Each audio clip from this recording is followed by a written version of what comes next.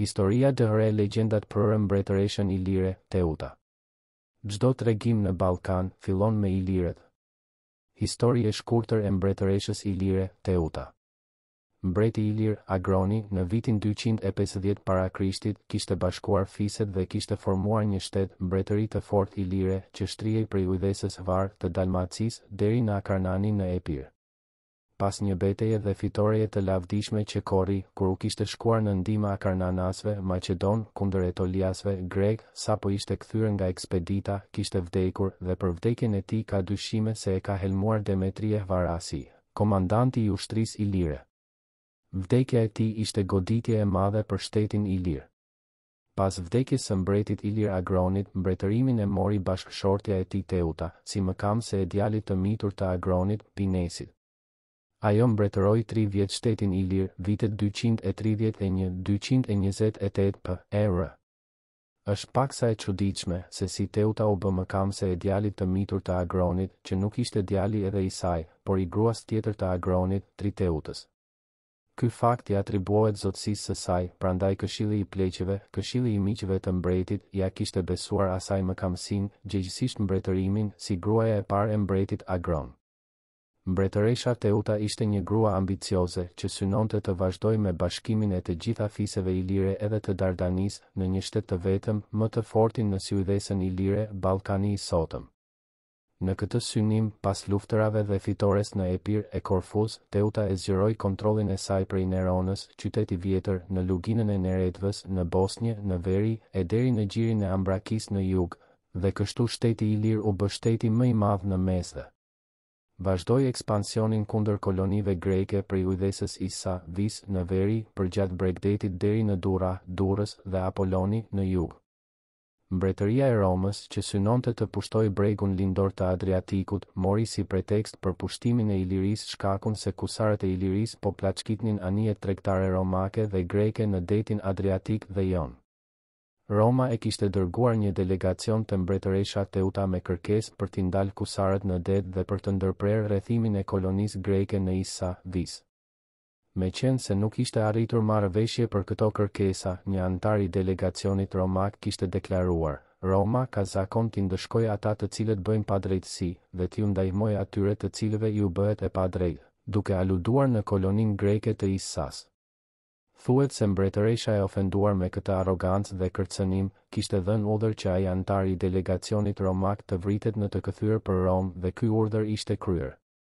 Derisa forcat e Iliris ishin të angazhuara dhe mbanin të rrethuar koloninë greke, ujdesën Vis, Roma kishte dërguar forca të mëdha, 200 anije, me 20.000 ushtar legjionar dhe 2.000 kalorës, për të sulmuar në disa pika mbretërinë e Iliris. Komandanti i ushtrisë ilire, Demetrie Varasifari, që ishte me prejardhje nga kolonia greke e Hvarit, me arsyetimin se nuk mund t'i bënte ballë forcës romake, e kishte dorëzuar pa luftë kryeren, Korfuzin dhe tërë flotën detare që kishte në atë pjesë. Kjo ishte tradhti e komandantit të ushtrisë. Flota ilire u shkatërrua. Teuta ishte tërhequr në kështjellën e saj në Risan dhe kishte vazhduar luftimet kundër romakëve. Meqen se flota detare i ishte shkatëruar dhe disa prisa të fiseve ishin kundër politikës së saj të vazhdimit të luftës, në vitin 228 p.e. mbretëresha Teuta abdikon dhe zhduket. Ashtu që pas kësaj nuk ka burime historike për fatin e mbretëreshës Teuta. Por Teuta si mbretëresh e Iliris mbeti në histori dhe në legjenda deri në ditët e sotme. Udhëheqjen e luftërave kundër romakëve dhe mbretërimin e merr i vëllai i Agronit, Skerdiliadi, por atëherë shteti Ilir ishte nën protektoratin e Romës. Skerdiliadin e trashëgoi Pleurati, për të cilin thuhet se i shërbeu me besnikëri Romës. Pas ti vjen Genci, viti 180 para Krishtit. Genci deshi të bënte aleancë me Maqedoninë, që aso kohë ishte shteti fort, por këtë Roma nuk e duroi, dërgoi një forcë të madhe e pushtoi tërë Ilirin në vitin 168, e mori Gencin me tërë familjen, e internoi në robëri, në Itali. Ky ishte fundi i mbretërisë ilire, e cila pastaj u nda në 3 pjesë, me sundimtar të ndryshëm, kryepar fisesh, në shërbim të Romës. Aty ku sosin burimet historike, fillojnë legjendat. Në mungesë të provave dhe burimeve historike, për mbretëreshën Teuta janë thurur legjenda të ndryshme, dhe ato jo në një vend, por në të gjitha vendet e mbretërisë së saj. Sipas legjendës, Teuta ishte vajza e një mjekeje popullore, persena, nga Narona, e cila shëronte sëmundje të ndryshme me bara natyrale. Për shërimin e një sëmurje, mbreti Agron kishte shkuar te ajo mjeke dhe kur e kishte parë Teutën ishte mahnitur nga bukuria e saj dhe ishte dashuaruar në te e pastaj ishin martuar. Nëna e Teutës kishte 3 vajza, Teutën, Diteutën dhe Triteutën. Sipas një versioni tjetër të legjendës, pas 18-19 vjetëve martese, pasi nuk kishte pasur trashëgimtar, mbreti Agron ishte martuar me motrën e vogël të Teutës, Triteutën, me të cilën jetonte në Shkodër, që ishte selia e mbretërisë së Ilirisë.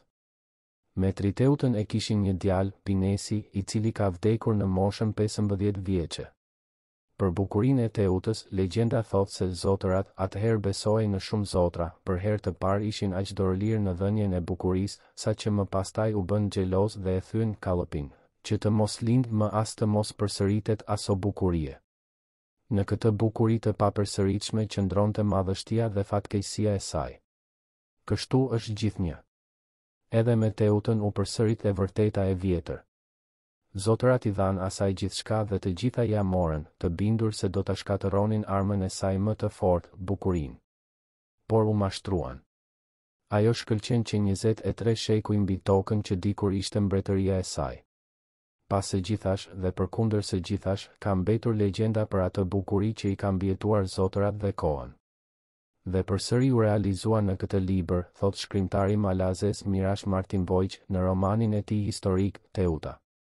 Profesori i letërsisë në Fakultetin Filozofik të Universitetit të Splitit në Kroaci, Marko Dragić, ka mbledhur e botuar dhe interpretuar në një libër të tij 40 gojdhana e legjenda që flasin për mbretëreshën Teuta.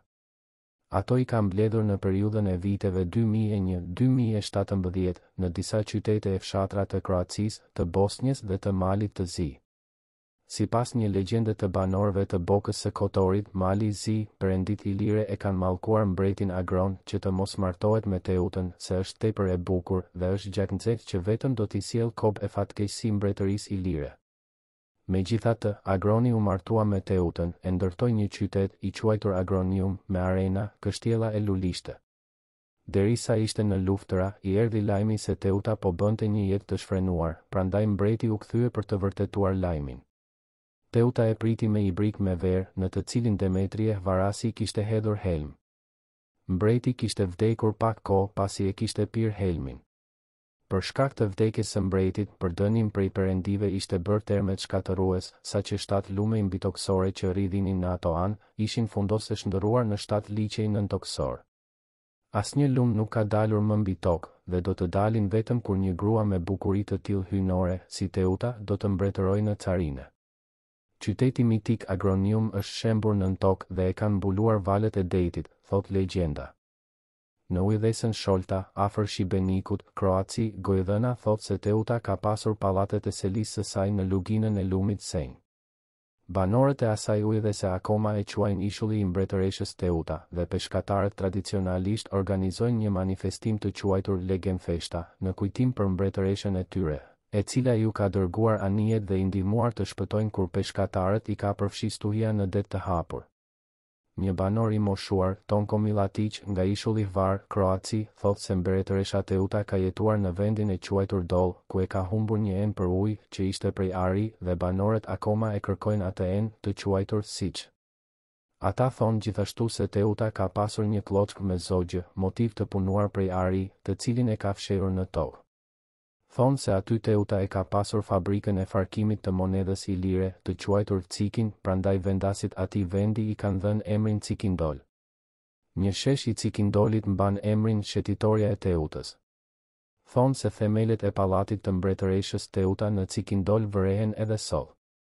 Nga ishulli Sveti Andrea, Shën Andreu, afër Vezit, që tashmë nuk është i banuar, një banore e moshuar, Raketina Meshkatello, 1938, thot se aty ka sunduar mbretëresha Ilire Teuta, e cila ka zhvilluar luftëra të ashpra kundër romakëve.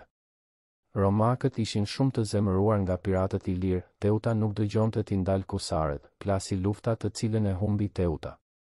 Ishte e njohur për bukurinë, guximin dhe mençurinë. Edhe sot mendohet se fshihet thesari i madh në nkullën që kishte në ishullin Svetac shenjtor, por deri sot nuk e ka gjetur askush. Një tjetër gojdhën tregon Boshko Radun, thotë se kur Teuta e ka humbur luftën kundër romakëve në Isa, Vis, ka kërcyer prej kullës që e kishte në Krajicino dhe kështu i ka dhënë fund jetës. Atje disa toponime lidhen me emrin e Teutës. Legjenda tjetër, e treguar nga Maria Shtërkall nga Mërkoniqgradi, thotë se Teuta ka pasur rezidencë në Jezero, afër Jajcës në Bosnjë. Aty kishte urdhëruar hapjen e një kanali të madh për të ndarë ujin e lumit Pliva dhe për të krijuar ishull midis lumit e kanalit. Për të kaluar kanalin e për të hyrë në pallatet e rezidencës, ishte ngritur ur e metal që hapej dhe mbyllej me xhinxhir me çekër. Një mjeshtër i poçërive prej dheut, Peroqeriq, ka trashëguar gojdhënën se mbretëresha Teuta ka pasur shtëpi të verës vikendic në Kodrinën Borko në Shiroki Brijeg, Bosnjë, ku i ka kaluar edhe ditët e fundit të jetës dhe aty është vorrosur. Dhe Teuta e ka mallkuar çdo ushtri që do të shkonte në atë vend e ta shqetësonte, kështu që asnjë ushtri, madje as ajo turke, nuk e ka shkelur atë vend. Për historinë e Teutës, ky rrëfyes i gojdhënës flet sikur e thot Historia. Ky mjeshtër thot se gojdhënën e ka dëgjuar prej gjyshit të tij, ndërsa ky vet ka bërë shumë vepra poçërie të cilat i ka quajtur mbretëresha Teuta në borë. Një gojdhën tjetër që është larg realitetit dhe kohës, thot se në Strazhnjë, afër Tomislavgradit në Bosnjë, edhe sot gjenden mbeturinat e kullës në të cilën kanë jetuar mbreti Agron dhe mbretëresha Teuta para ardhjes së turqive. Kur mbreti ka vdekur, mbretëresha ka mbetur e vetme.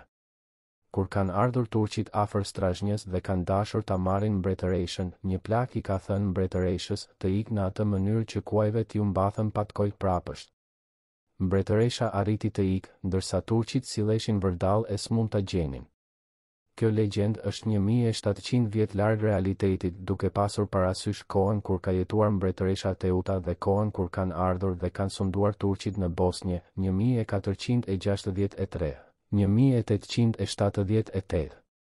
Është e kuptueshme se legjendat për mbretëreshën Teuta qarkullojnë më së shumti në popullsinë e Malit të Zi, duke pasur parasysh se selia e saj ishte në Risan, të bokës së Kotorit. Aty edhe janë e bërë dhe akoma vazhdojnë të bëhen gërmime arkeologjike në lokalitetet e quajtura Karina dhe Gradina dhe janë gjetur shumë artefakte të rëndësishme, veç tjerash edhe monedha të mbretit Ilir Balajosh. Në legjenda hynë vetëm personalitetet të zgjedhura që janë të veçanta për ka pozita, karizma, fatja, fatkeqësia, bukuria, trimëria e veçori të tjera, ashtu që edhe pas vdekjes fizike të jetojnë në kujtesën e popullit. E tillë ishte mbretëresha Ilire Teuta. Gojdhëna e legjenda që tregohen në Risan e gjithandej në mal të Zi për Teutën, thonë se ishte e bukur si zana, e mençur si gjarpëri, e guximshme si luani, kishte zemër burri në krahëror gruaje. Thesari i mbretëreshës Teuta. Jo vetëm për personalitetin, por edhe për thesarin e mbretëreshës Ilire Teuta, janë thurur e tregohen gojdhëna e legjenda të ndryshme, në vende të ndryshme. Në vendin ku Teuta e kishte selinë e saj të fundit, në Risan të bokës së Kotorit, Mali Zi, thonë se Ilirët kanë qenë popull i pasur, që kanë krijuar pasuri të madhe nga luftërat e fituara, nga tregtia e zhvilluar dhe nga pirateria e anijeve tregtare të cilat i kanë rrëmbyer ose plaçkitur në detin Adriatik dhe në detin Jon. Për mbretëreshën Teuta pas humbjes së pushtetit, kanë dy versione tregimesh.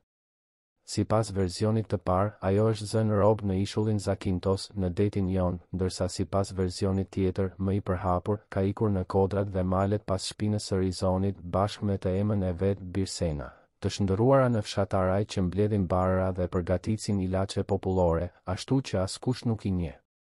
Ushtria romake gjithnjë e ka kërkuar, por kur s'ka mund ta gjej. Legjenda thot se lulja magjike dhe e pazhdukshme i Iliris, ngjyrë kaltër, ka marrë ngjyrën e syve të Teutës dhe është ilaç për shumë sëmurje.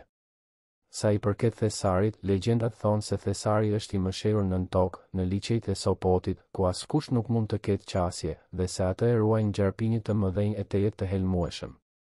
Kur bie shumë shi mbi Sopot dhe uji i liçejve derdhet në det, në shtratin e terur të rrjedhës së ujit, gjenden monedha Ilire.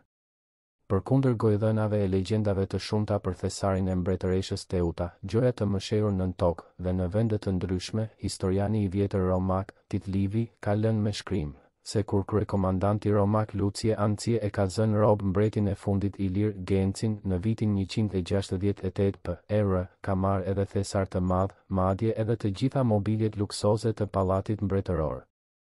Sipas historianit Livi, nga thesari i Iliris ka marrë 27 ngarkesa qere, ari, 19 ngarkesa argjend, 13.000 denar dhe 120.000 monedha ilire prej argjendi. Para karavanit të qereve të ngarkuara me thesarin dhe plaçkat tjera, i ka vu mbretin Genci me gruan, fëmijët, vëllaun, karavanti dhe disa fisnik tjerë ilir të mbyllur në kafaze metali, ka defiluar nëpër rrugët e Romës, për të treguar madhështinë e fitores së vet para romakëve që i duar trokisnin. Ndërsa mbretëresha Ilire Teuta ka hyrë në histori, në gojëdhana e legjenda dhe ka mbetur në kujtesën popullore të popujve të ndryshëm që ma se 2300 vjet dhe vazhdon tutje. Askund nuk është i shënuar varri i saj, prandaj atij asaj që nuk i gjendet shenjë varri, konsiderohet se është i e gjallë. Të paktën, në tregime e legjenda.